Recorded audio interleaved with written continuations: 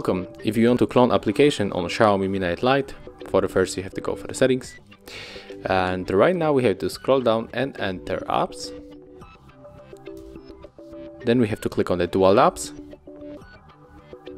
And there are all apps that support the dual mode, so there are 16.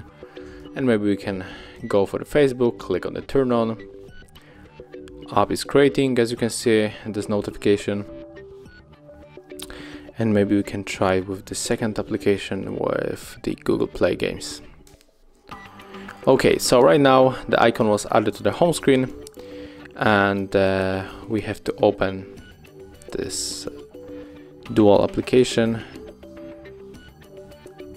And as you can see, it is working. So thank you guys for watching, leave thumbs ups, comments and subscribe to our channel.